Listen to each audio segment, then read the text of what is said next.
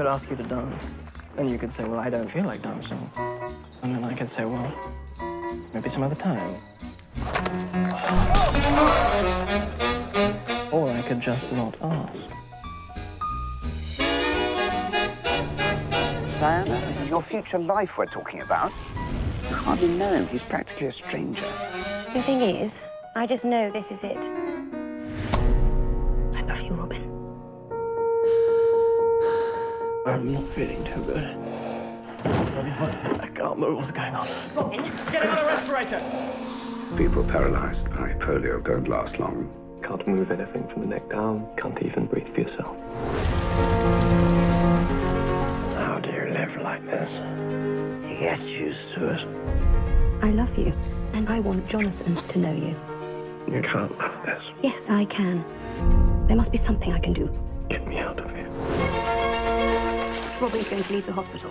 No one with your husband's disability exists outside a hospital. Has anyone ever tried? Robin! Robin! You're right, darling. Much better. £5 says he'll never make it. You're on.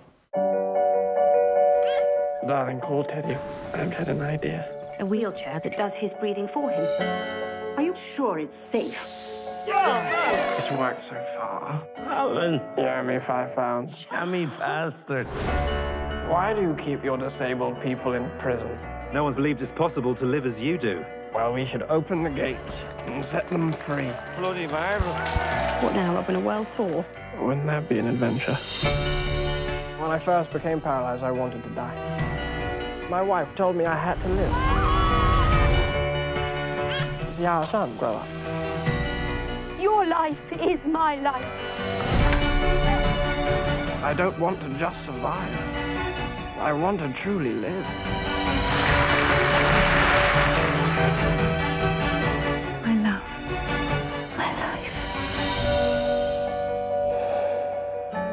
I think he should be in hospital.